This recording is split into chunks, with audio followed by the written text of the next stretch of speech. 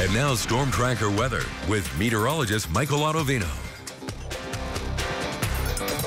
Tracking a spring snowstorm across eastern Idaho and the western half of Wyoming. Winter weather advisory in effect for parts of the upper Snake Highlands, most of the western half of Wyoming.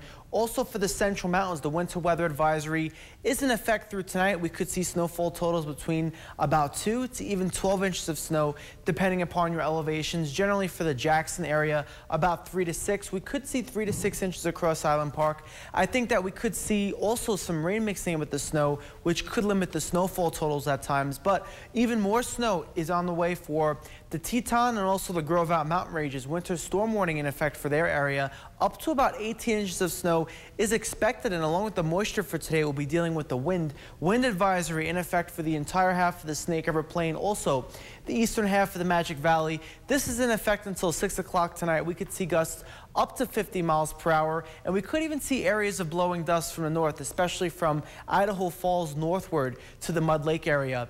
It's pretty windy out there right now across the Snake River Plain. Wind speeds of 21 miles per hour across Arco, 21 mile per hour wind speeds across the Driggs area, and again we'll see sustained winds up to about 35 miles per hour as we move throughout the day. Temperatures this morning fortunately aren't too cold out there. 43 right now in Blackfoot, 40 in Idaho Falls.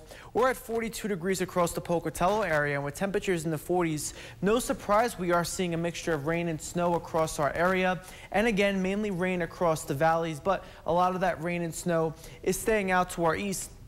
And we'll continue to see a lot of this moisture really building in from the west throughout the day. So definitely have that umbrella handy throughout the day today. And giving you a wider view, we do have a cold front well out to our north. This cold front will start to make its way southeastward throughout the day. That's why we'll be seeing an increase in winds. Also constant moisture out there, and it will also drop temperatures by about 10 to even 15 degrees tomorrow morning, so a much colder morning on the way for tomorrow. Timing out that moisture for you for today, 7 o'clock this morning. Again, lots of moisture out there. By about 1 o'clock in the afternoon, notice across the eastern Snake Highlands, a mixture of rain and snow.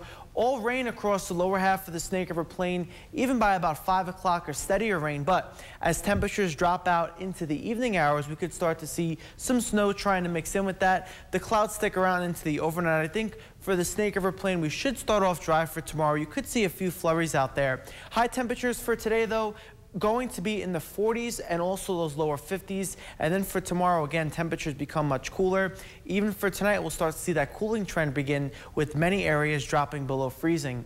Your Southeast Idaho Chevy dealers 7-day forecast leaves us with rain and wind in the forecast today. Mostly cloudy out there for tomorrow. Chance of some showers on the Thursday time frame. Across Idaho Falls, expect to see rain and wind for your area as well. Mostly cloudy tomorrow. Chance of showers come Thursday. Teton area, expect to see rain and snow today. Chance of snow showers Wednesday through Saturday. Also for the central mountains, rain and snow today. A few snow showers tomorrow.